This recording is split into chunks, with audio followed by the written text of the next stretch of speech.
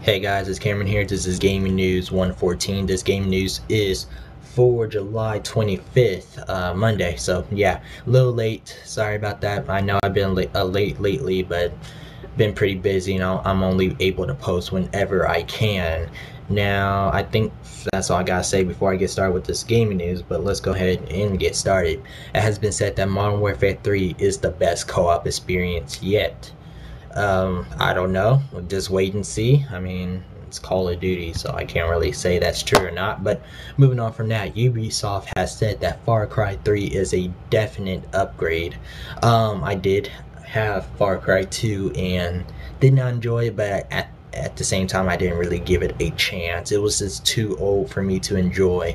And I know just because it's old, I can't enjoy it, but like it's all about first impressions with me, and first impressions for that game was not that good. So Far Cry 3 looks amazing. So I can't. I'm not sure if I'm gonna play it or not. Need to see more for it, but it does look great.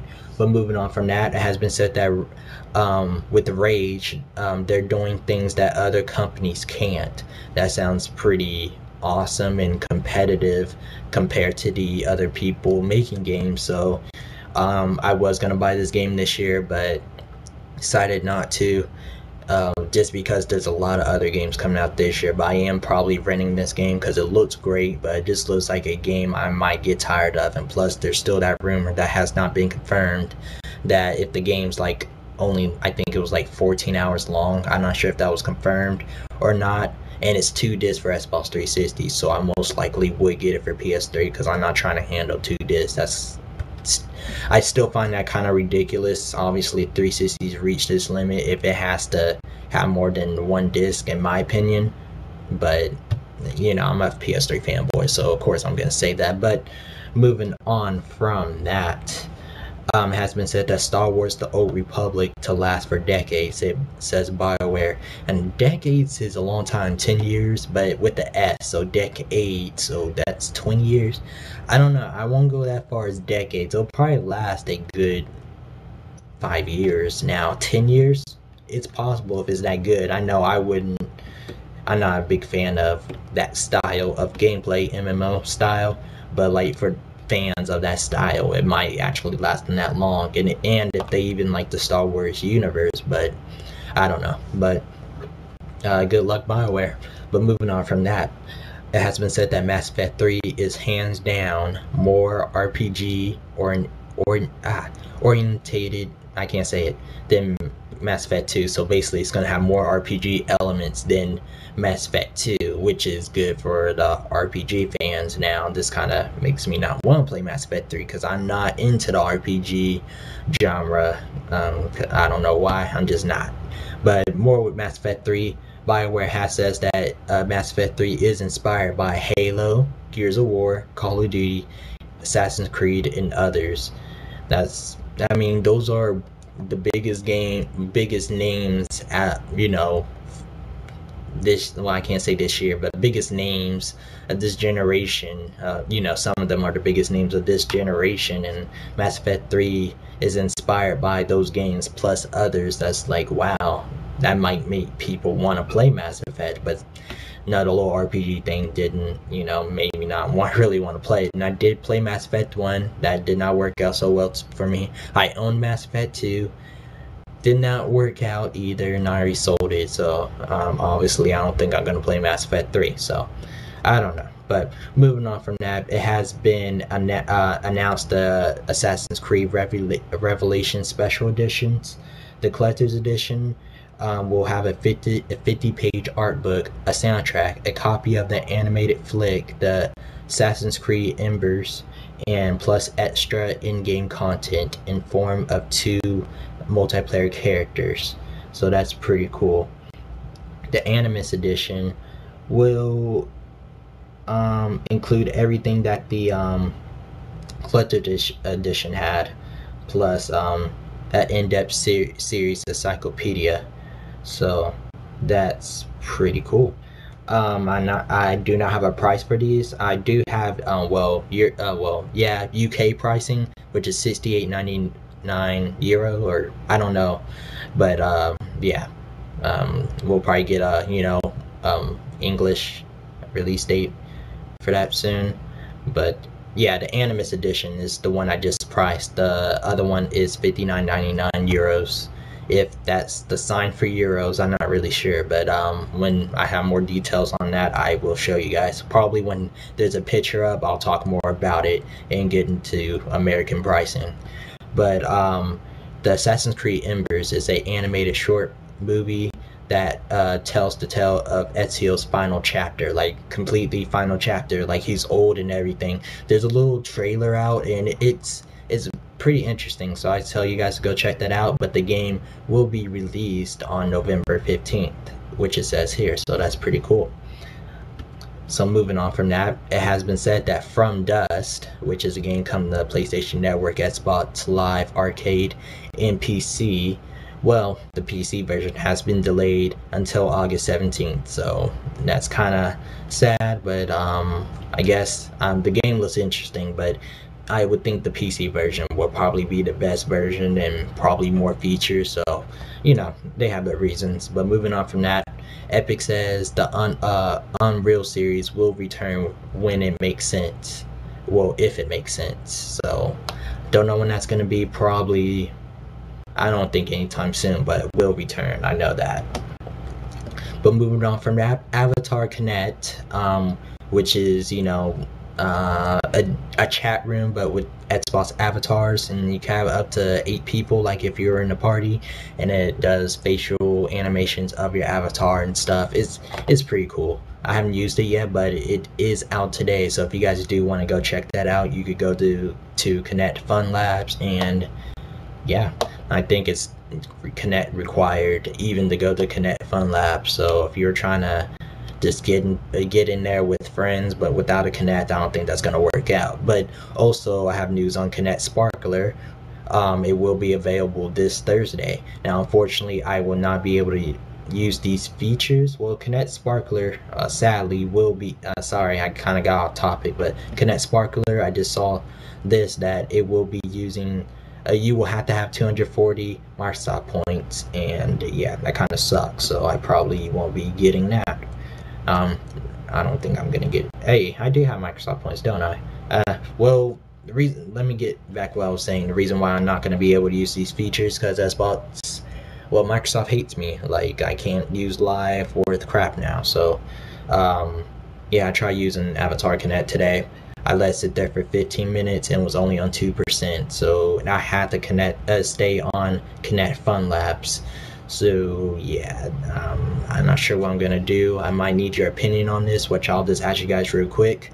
Should I move the Xbox closer to my internet connection, which is in the front room, but probably won't be able to play like at all? And I do want to play live, especially with my new headset here, but should I do that, or just go ahead and try to purchase a newer version of an Xbox with built-in Wi-Fi? I'll let you guys answer that down below in the comments, but sorry, getting off topic. Let me continue on with the video. There is a rumor that Microsoft is to launch the Xbox 720 in 2013. Of course, there's rumors like this almost like every few weeks or so, saying the PS4 coming out that time, Xbox 720 coming out that time, and stuff like that. I mean, it's a good release year. 2013, I would kind of expect them to announce it next E3 2012, and then announce it, next year, and release it the year after. And then PS4, I would think it'd be announced 2013 or 14, and be released like 2015 or 14. I don't know what's gonna happen, but we'll just wait and see. But moving on from that, the Wii U's power has Valve interested, and it has been rumors of Valve partnering with Nintendo with this new system. So I'm pretty sure that's a done deal. I'm pretty sure that's a fact. But that they're making games for the Wii U, or a game. I'm not sure games, but a game. But moving on from that, No More Heroes Paradise demo will be available on the PlayStation Store tomorrow. Same with Back to the Future Episode 5, Golden Axe for everyone, Dragon Age 2 Legacy DLC, some minis, Rock Band DLC, Deadliest Warrior Legends, a full game in demo, and Section 8 pre-justice, so that's pretty cool. It has also, with No More Heroes, it has been said it is stepping on a new platform. So it has been said that it's going to be on a mobile platform, and mobile could just mean portable, but it seems like it's going to be smartphones because it says smartphones on here. Now, if I was going to think portable, I would think Vita or 3DS. Now it says smartphones, so that kind of defeats the purpose on being on those two gaming platforms. But when it comes to smartphones, Android or iOS, well, for iPhone or iPod, whatever. But I don't know. I actually can see it on the iOS. Really, I really can. But whatever. Moving on from that. Um, as you guys may know, I did talk about this yesterday. I'm not sure exactly what I said, but I know I did say Tekken Hybrid, which is a PS3 exclusive, which comes with Tekken Tag Tournament HD, Tekken Blood Vengeance movie, and something called Tekken Prologue. I think I told you guys, I think it's a demo. I'm not sure if I confirmed if it was a demo in my last gaming news, but it is confirmed to be the demo. Tekken Tag Tournament Prologue, Tekken Tag Tournament 2 Prologue. So yeah, that's pretty cool, and you'll be able to play as two of the characters. I think Alyssa, and I can't say her name. I know she's like a Chinese girl, but with the little wristbands on, if you guys know Tekken. But yeah, you'll be able to play as those two characters in the demo. But moving on from that, as you guys know, God of War Master Collection has been rumored for the past few days now, and none's been said about it, but it seems like it's currently only for Germany at the moment, according to Amazon, since no word has been given out of it being out anywhere else besides Germany, since it's only on Amazon Germany at the moment. So I guess be patient if it really is coming around the world, or it'll probably be released later on. I don't know, but we'll just wait and see. Moving on from that, I got two PlayStation Vita news. It has been said that PlayStation Vita will be getting a public showing at the Tokyo Game Show, which I think is around September, so that's coming up pretty soon. But it has been said that they will be talking about the system's release date, which we already know about. Oh wait, we don't know about. I didn't really think about that. Actual release date for the Vita, which is great. The launch lineup, so there could be titles we don't even know about that's going to be in the launch lineup, so I can't wait for that. The 3G pricing, and probably everything about 3G, and it says UMD issues will be answered. I don't know. Oh, I know what they mean by that. If you purchase UMD games and you want to play it on your Vita, I guess they'll be answering some of those questions, like how you'll be able to play those UMD games without repurchasing it downloadably through the PlayStation Store. But that should be interesting to hear. So I can't wait for Tokyo Game Show for that for sure. But one more thing on the Vita. There's been rumors about the battery life, and they were talking to someone from Sony, and he said not to worry about the battery life. He said I think it's been taken care of, because he says he knows the battery life is important, given the fact that they're creating a personal, portable, and mobile gaming experience. So they had to do good with the battery. So I think the battery's not going to be an issue. Hopefully not, but can't wait to get all the details about the Vita. I can't say it's pretty much my number one thing this year besides Uncharted 3, but it's basically those two, Uncharted 3 and everything that's Vita. But yeah, that's all for this gaming news. Hope you guys enjoyed. Thanks for watching. Thanks for the support. Don't forget to comment, rate, and subscribe. And yeah, I'll catch you guys later. Peace.